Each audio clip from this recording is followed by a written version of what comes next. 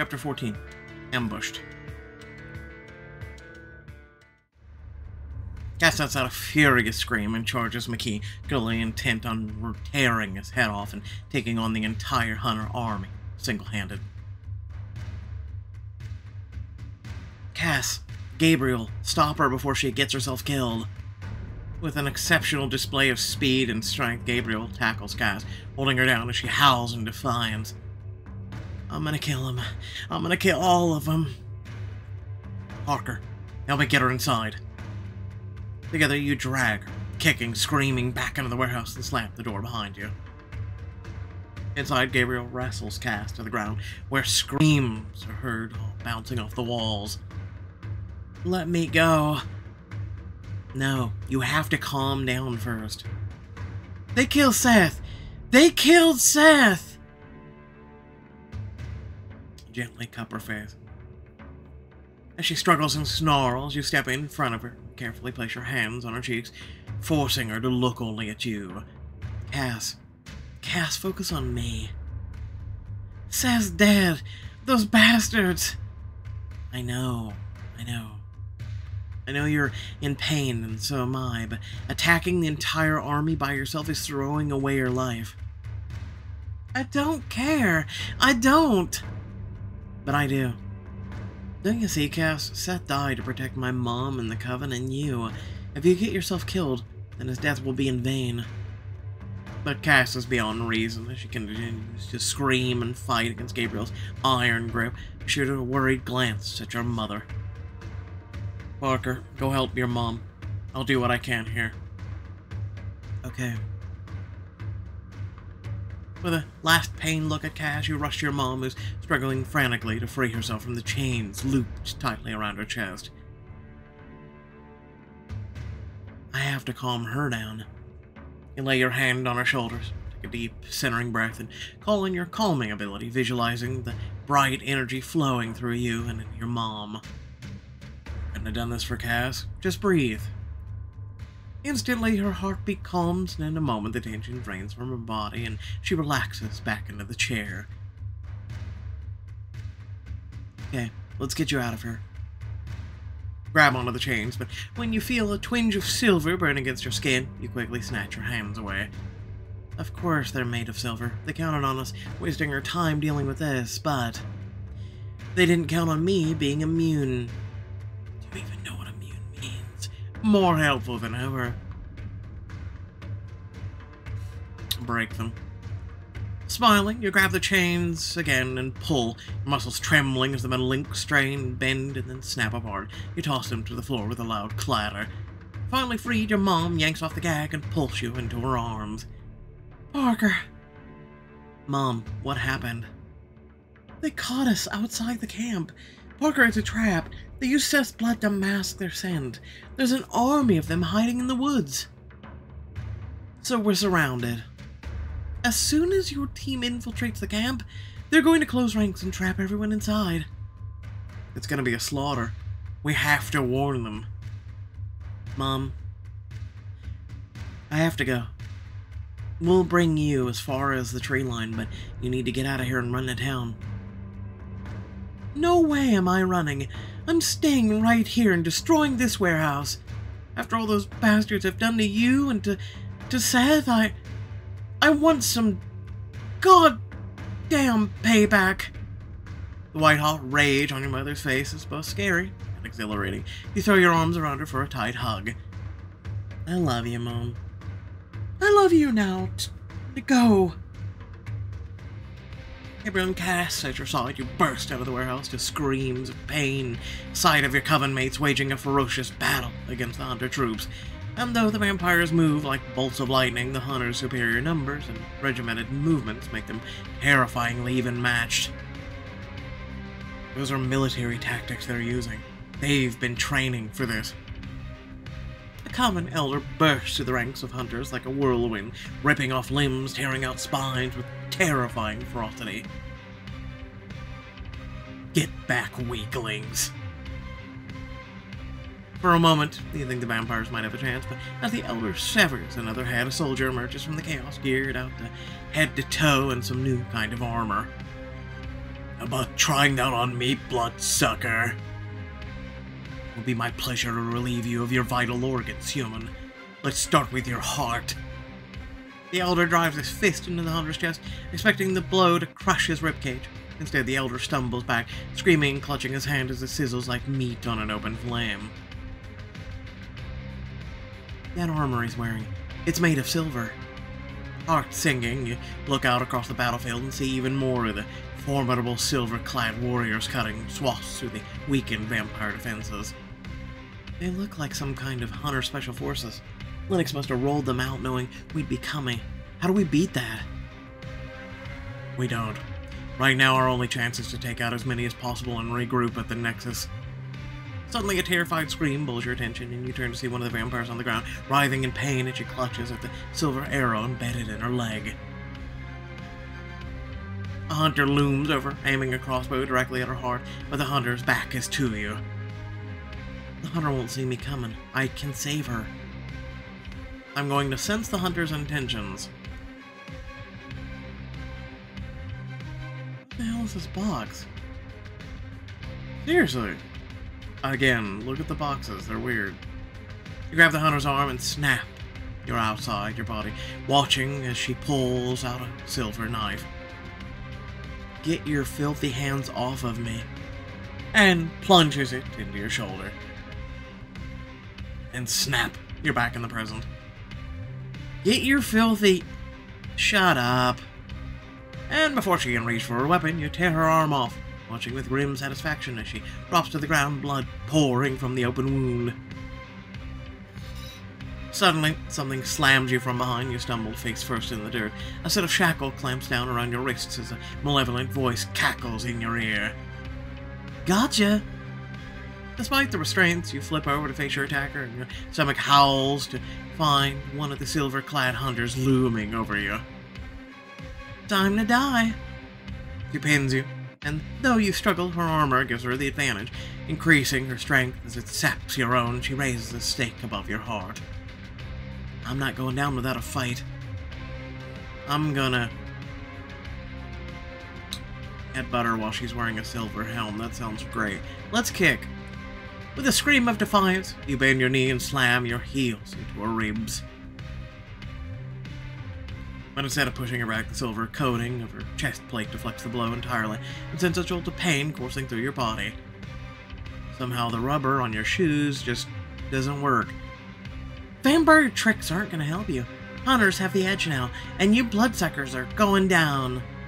She slams you back into the ground and raises the stake, but you refuse to flinch, stoically waiting for it to slam into your heart. Get the hell away from her. Gabriel barrels into the hunter, knocking her back. With a fierce growl, he whacks the stake out of the hunter's hand. Huh? And smashes his fist into the side of the hunter's head.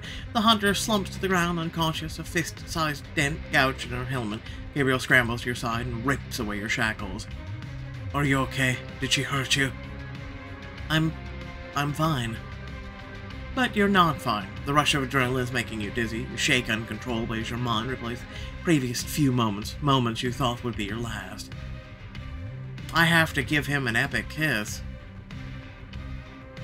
You grab his face with both hands and crash your lips to his in a hard, desperate, life-affirming kiss. You pull away and almost laugh at a mix of shock and desire on his face. What, never been kissed before? Not like that, no. Well, I've never been that close to death before. Thanks, by the way. You literally died.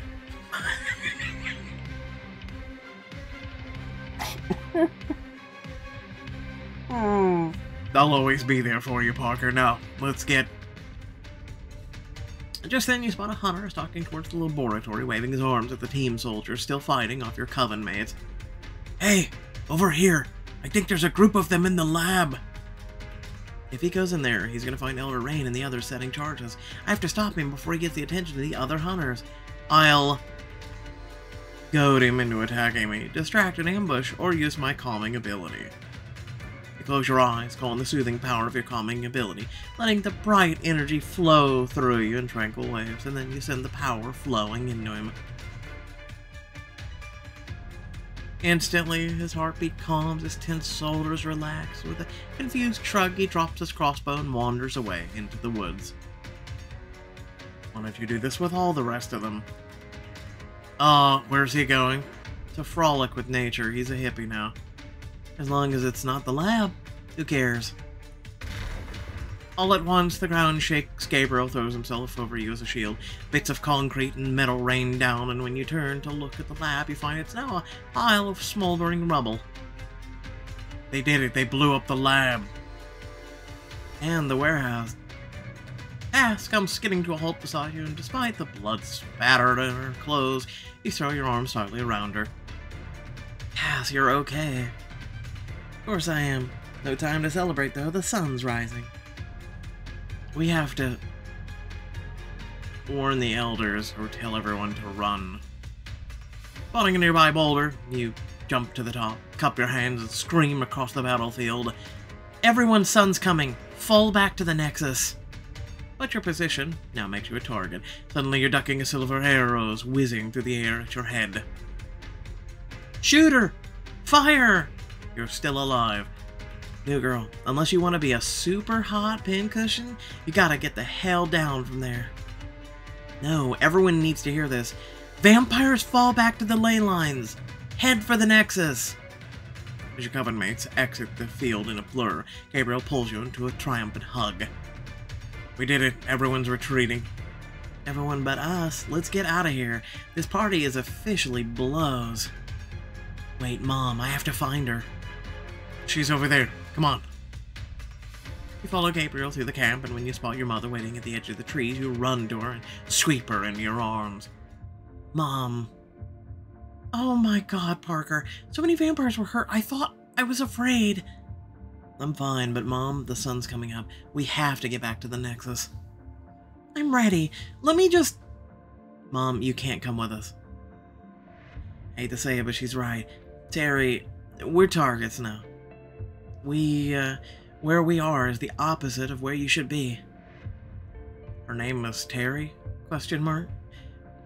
So what? What am I supposed to do? Go home? Yeah, have a nice tea, maybe a nap. The hunters might look for you there. Go to town, a shop, a cafe, whatever's open. They won't attack you in front of other humans. Parker, I don't want to leave you again. I don't want to leave you either, but the truth is you'll only slow us down. For a moment, you think she's going to protest, but finally she nods and pulls you in for a last desperate hug. I love you, kid. I love you too, Mom.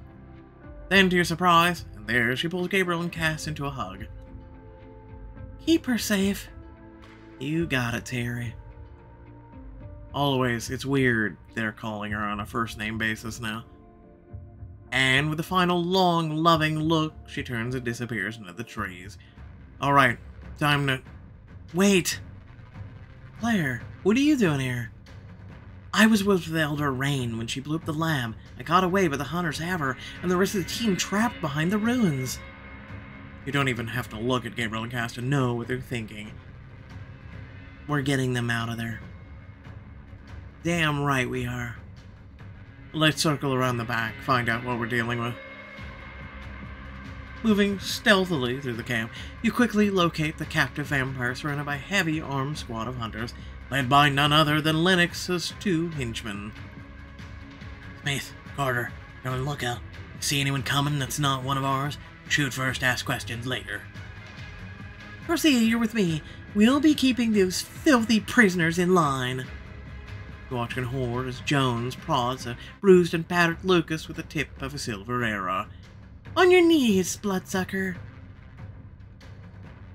Enraged, Cass starts to rise from your hiding place, but you grab her arm and pull her back down. Hold on, those two are gonna pay, I promise, but we can't just rush in there. We need a solid plan.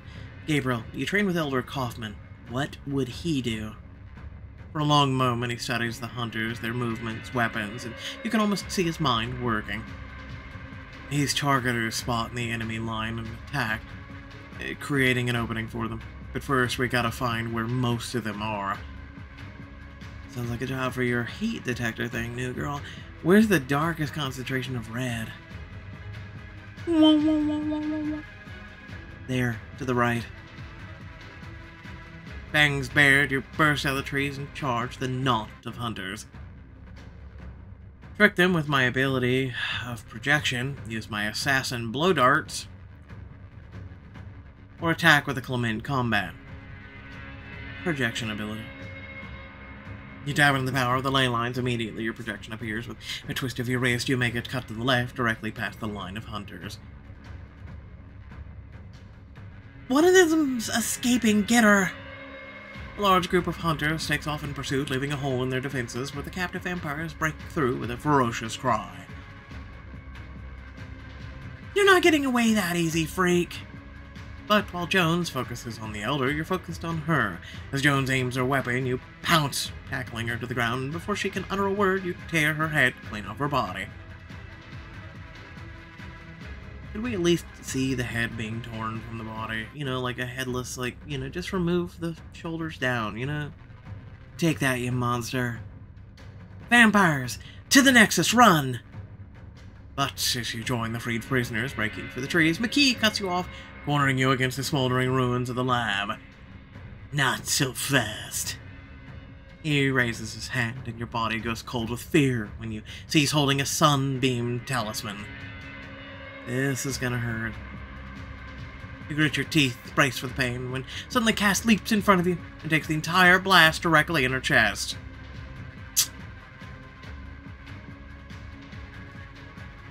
Surprised, McKee hesitates a second, but a second is all you need. Lightning quick, you grab his throat and force him to his knees. This is for pick one. Seriously, pick one. It's a 33% chance. Cass, Mom, Seth. Well, Cass is fine, your mom is fine, and Seth is dead, so... You filthy, blood-sucking friend deserve... But you don't wait to hear the rest. You crush his throat with one merciless squeeze of your fingers. You let his body drop to the ground, watching him twitch and die with a sense of deep vindication. Then you remember. Cass. You scramble to her side and pull her into your lab. Cass, open your eyes. Please, tell me you got that guy. Is he dead? As a doornail. Good. It's the least that Snake deserves. After...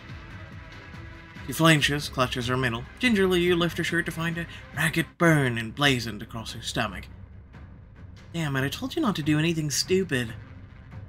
I'd do 1,000 things stupid to save you, new girl. Yes, I could kiss you. Well then, don't leave me hanging. Your laugh comes out like a sob as you take hold of her chin, tilt her face to yours for a deep, desperate kiss. Now that's what I call a thank you. Gabriel appears through the haze of battle and crouches next to you. You okay, Cass? A little crispy, but I'll live. Good, because we gotta go. Everyone's free, but I just overheard the hunter comms. They're calling for backup. Good thing we took some hunters out of commission. You lessen the numbers available for... okay, backup. As fast as your exhausted bodies can carry you, the three of you escape into the woods where you join the other vampires fleeing for the Nexus, but behind you, the hunter reinforcements nip at your heels. There's a bunch of them to the right. Fire! Get down! The deadly twang of crossbows rings through the trees, followed by screams of pain as vampires are picked off by the relentless hunters. But that's not the only problem. Your eye catches the flicker of shadow on the ground, your shadow, and it's beginning to lengthen and grow. Oh god, the sun's coming up too fast. But the shadow is much longer than it should be, and at the point where it emerges from your foot, it's starting to separate and move on its own. What the... Oh, brightness. Then that familiar thrum of power jolts your senses as another ability makes itself known. You gasp as the glowing symbol of the ley line flickers around the outline of your new entity running beside you. It's some kind of shadow ability, something that creates a whole other me, one that can act independently. You mean like your projection? The writer spared no expense on just, hey, can I copy your homework? But make it different. Just by a hair. Look, it's our final ability. You take a deep, steadying breath, and, once again, the power of the ley lines is flowing through your body. You shoot a quick glance at the ground and find your shadow has completely detached and is running fully formed beside you. It's waiting for me to give it orders. I thought it acted independently. You glance over your shoulder and see a hunter gaining ground on a limping, exhausted George. My leg. I can't run. No so tough, no, huh? Just as another pops out from behind a tree directly in front of you. Shadow. Help George. In a blink, your shadow swerves and knocks George's attacker to the ground with a deadly black fist. Ugh, what the hell is this thing? Just as you turn to the hunter in front of you, he raises his crossbow. Die, freak. You first. You knock the weapon away and take him down with one sharp blow. Then, as silently as it manifested, your shadow diminishes and returns to your feet just as George pulls up beside you. Reese, thanks for the help, but what the hell was that? Oh, just my shadow. Your what? You hear a twang and pull George down in a split second before another volley of silver arrows zings over your head. No time to explain, run. But as you resume your headlong dash to the trees, you feel yourself start to smile. Sunlight may still be my weakness, but now it's also my secret weapon. Your superior vampire speed soon leaves the hunters in the dust, but the sun is harder to escape. As it rises higher in the sky, your coven mates begin to flag and fall. What's happening? Sun poisoning has ever hit me this hard before? It's gotta be the solstice. The sun is stronger and magnifying the effects of sun poisoning. You turn to warn Gabriel and Cass when, right in front of you, another vampire tumbles to the ground. I can't go on. George, get back on your damn feet. You are not dying today. But, despite her angry tone, you can hear the terrified tremble in her voice. Nobody's dying today.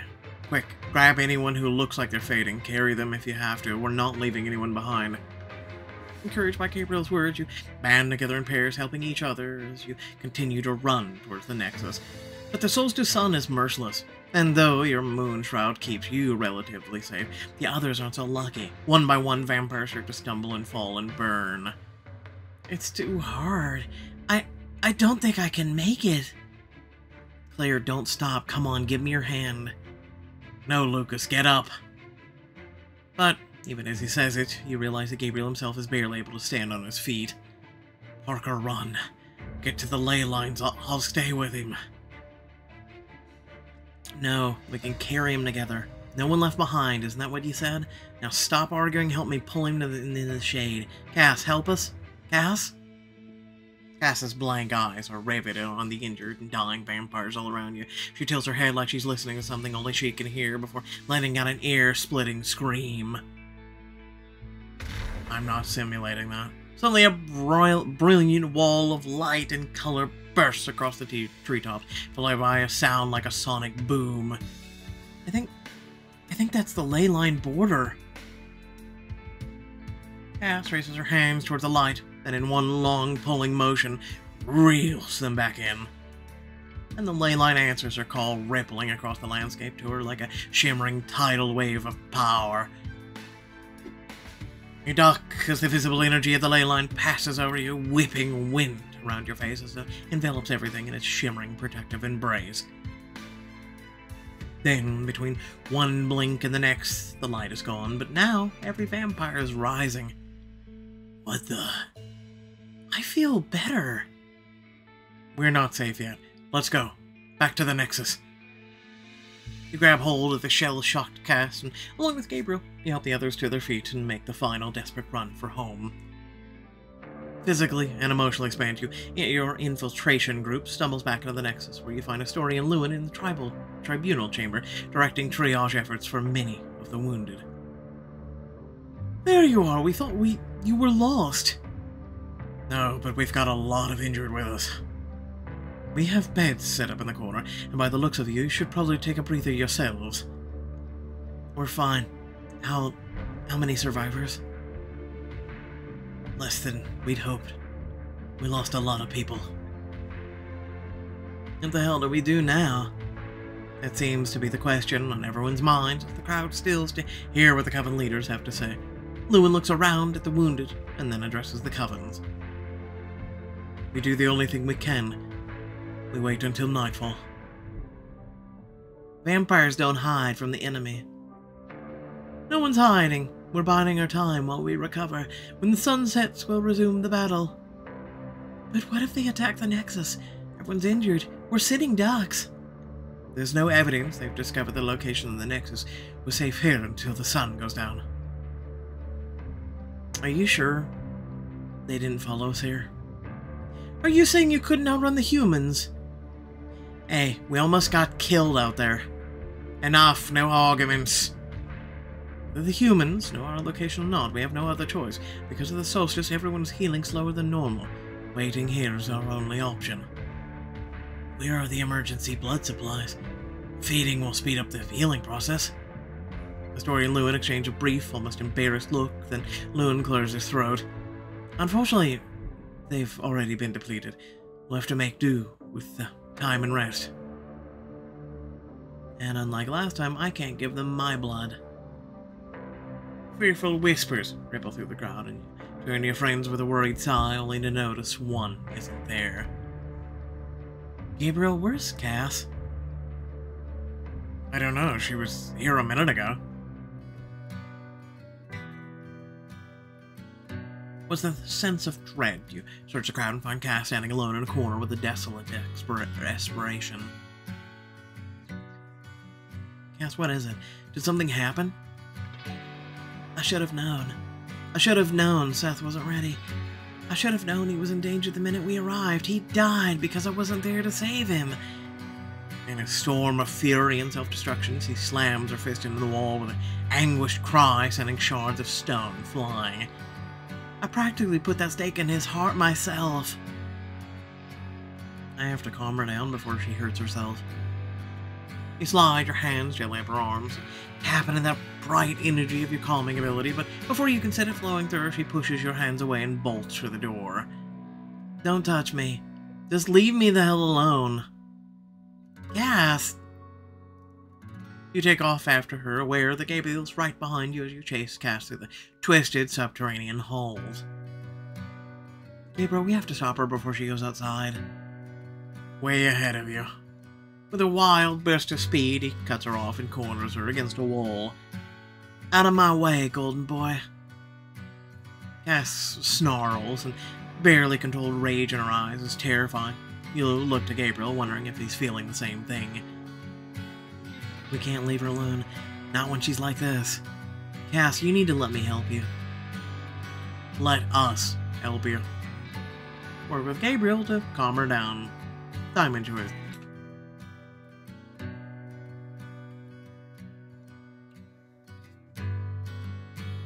And Gabriel pull the struggling, screaming Cass into a nearby room. Get your hands off of me. Let me go, damn it. No. But Cass's grief-fueled rage spirals even more out of control. With primal scream, she flips over a table and slams her fist against the wall. Let me out of here. Leave me alone. Cass, stop. We're trying to help you. Help me? Taking me prisoner is helping me? Grabs a chair, smashes it against the door before Gabriel grabs hold of her again. Suddenly you realize that raging out is exactly what she needs. That's it. Let it go. Here, break another chair. The only thing I'm gonna break is Aldahar. Cass breaks Gabriel's hold and lunges at him, tearing his shirt and slamming her fists against his chest with wild, uncontrolled swings. Cass! I have to get in between them. In one lightning-quick motion, you push Cass back and plant yourself firmly in front of Gabriel. Cat, stop! But her rage is too blinding. She continues to fight, grabbing at your shirt, shaking hard. She continues to scream at the top of her lungs.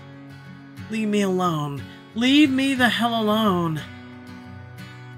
In a blink, Gabriel is behind her, pinning her arms back.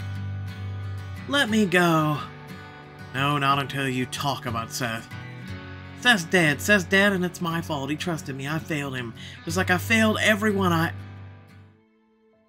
love. And just like that, her screams turn into deep, gulping sobs, and she drops to the floor in a puddle of misery. I'm sick of it. Sick of being a failure, of fighting, of everything being so hard. Heartbreaking, you lower yourself to the floor in front of her, pitching your voice low and steady and calming. Cass, look at me. With a hiccuping sob, she swipes her sleeve across her face. Get away from me, new girl, before I fail you too. I know you don't want to hear this right now, but I get what you're going through. No, you don't. I do. I feel like I failed Seth too. Maybe if we'd gotten there sooner, or if I'd been a little faster, I could have saved him, but at the end of the day, the only people responsible for his death are the hunters. Not you, not me. The hunters. But he never would have been in that camp in the first place if I hadn't convinced him it was some big, bad vampire. And now he's gone, and I gotta live with the decision for the rest of my life. I've lost so many people, new girl. You have no idea what that's like. I do. Gabriel clears his throat, hunkers down beside you, his expression familiarly wistful. He's thinking about his grandmother. I know exactly what that's like. Grief, loss, guilt. That feeling that if you just said or done something different, things wouldn't have turned out the way they did. But all that thinking isn't going to bring Seth back. For me, it helps to remember the people I've lost for the way they lived, their lives, not the way they died. Seth was just a kid. He didn't get that much of life. Maybe not a long life, but one that was full and happy. And that's all because of you. It was? Cass, you weren't just Seth's mentor. You were his hero. You stood up for him, taught him everything he knew. It's what gave him the confidence to go on that mission in the first place, knowing that's what Cass Harlow would have done. Which is exactly what got him killed. Stupid kid. Yes, everyone here is alive because Seth had the courage to make the ultimate sacrifice. Courage you gave him. Seth believed in himself because you believed in him. So you see, you didn't fail him. You made him what he was. Big, bad vampire hero. Just like you. His heartfelt sincerity takes Cass by surprise, and for a moment she stares at him, eyes wide, unblinking, and then shakes her head and barks a laugh. Should have gotten that on tape. Nobody's gonna believe in me. I stand by what I said. Yeah, you say that now, but... She takes a deep breath and looks away, her emotions still so raw she can't meet his eyes, and then she nudges his shoulder. Thanks, golden boy. I guess you're not a total jerk after all. But you still are a dork. Guilty. You let out a short, relieved laugh and take his hand and then hers, who laces her fingers tightly into yours and pulls them against her chest. Did any of this help? Well, clearly she's not a rage monster anymore, so yes. I guess I do feel less homicidal, but you know I'm not much of a sharer, especially when Gabe or Golden Boy's in the picture. But I appreciate you guys sticking around. Nobody ever cared enough to put up with me before. It means a lot. So, finally willing to admit that you're friends? Hey, let's not get crazy, okay? In the corner of her eye, she looks at Gabriel's hand wrapped tightly around yours. The fact that anywhere you go, Aldahar will always be tagging along, maybe it doesn't sound so bad anymore. Aw, kiss them both. You have a laugh, lean in, brush a soft kiss against her cheek, then turn and do the same to Gabriel. I'm glad you agree, because you two mean everything to me, and this. You hold up your linked hands and smile. This is forever. And that's a mighty long time. But somehow, still not long enough with you, new girl. I guess we should get back to the others now. In a minute. Yeah, let's just sit here for a while. Yo heave an exhausted sigh and lean back against the wall, content for the moment to sit in silence and bask in the comforting presence of the two people you love most in the world. Later, you find a quiet corner to sit back and wait out the day. Suddenly, Gabriel clears his throat. We found a quiet corner after we were just in one. Maybe we should finally talk about the miracle in the room. And by miracle, I mean you, Cass. Don't you mean menace? No, I'm talking about how you literally move the boundaries of the ley lines. I don't actually know. Like, when I moved the trees, it just happened, but this time it was 100 times more powerful. But what I really remember thinking is you were going to die, and I knew that no matter what it cost me, I had to save you. No matter what it cost you. Cass, you promised you weren't going to sacrifice yourself for me. Both of you did. Oh, you actually thought we'd listen to that? What Cass means is, Parker, as long as we're breathing, we're going to do everything it takes to keep you safe, and you're just going to have to accept it. With an annoyed snort, Cass leans back against the wall and rolls her eyes. Golden boy, always outdoing me with pretty words, but yeah, what he said. I want to take both their hands. You lace your fingers with theirs, pull your united hands snug against your chest. I guess I don't blame you. I do the same, but don't you dare do it again, either of you. No promises. Come on, Parker, you know us better than that by now. Suddenly, the stone floor trembles seconds before you hear a loud crash. Gabriel and Cass dive in front of you, protectively, looking around for the source of the sound. What the hell? You hear panicked shouts from the hall, scramble to your feet just as Bridget bursts through the door, terrified and covered in dust. The hunters, they blasted through the wall of the tribunal chamber. We're being invaded. You bolt down the hall to the tribunal chamber. The sounds of fighting grow louder, the ground rumbling beneath your feet. You slam through the doors, skid to a halt, trying to make sense of the devastation before you. Smashed furniture, hunks of debris everywhere. You barely recovered coven mates screaming as they dive for cover. They're coming for us! Run! Unit 1, take the tunnels. Shut down all avenues of escape. Unit 2, neutralize the wounded. Take no prisoners. Move, move, move! There. An ear-shattering boom, and you duck shards of rock whiz past your head. The room darkens, and though a new rift in the wall, something large and vaguely human-shaped pushes its way inside. What the? Did that thing punch through solid stone?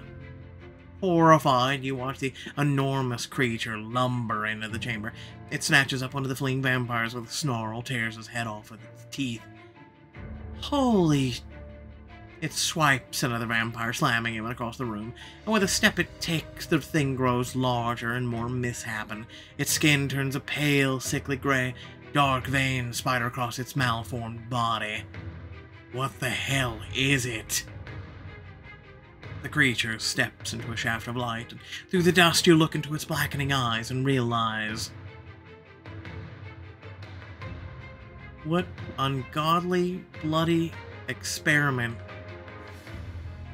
did Lennox do on himself? Hold it. Oh my god, it's Lennox. Yeah, no, I'm sticking with what the hell did he do? Serious. Anyway, without further ado, thanks for watching. Please remember to like, share, and subscribe. Head down description. Plenty of things to do, check out, whatnot. And also consider supporting. There's also the join and thanks feature on the channel. Without further ado. Yeah, no. WTF. That's about the best way to put it. So aside from that, one, I'm just going to say the following. If you didn't pick the diamond choice to, I guess, go and stop or Cass from being a rage monster, you would have still had the moment where you know, bonded versus the moment you bonded while doing her diamond choice, which is a bit redundant if you think about it. So, yeah. Imagine writing taking both things into account. You know, like if the diamond choice was selected, it just goes, you continue to sit in the room, you link each other's hands, you sit there and talk, I don't know, something, anything. And then if you didn't pick the diamond choice, then it cuts to where you both link your hands and, she calmed on her own or something. I don't know. I don't know. I'm going to be honest with you. As a person who's played Romance Club, which if you haven't checked it out, feel free to check out some of the videos on my channel to see the literal difference, which is like decisions like this, diamond choices and whatnot, can be literally and figuratively the life and death between losing a character or whatnot. Someone who may or may not be important in that app. So, they have many books and many things like that are choices that you either have to make or not. And, you'll lose love, you'll lose someone literally to death, yada yada.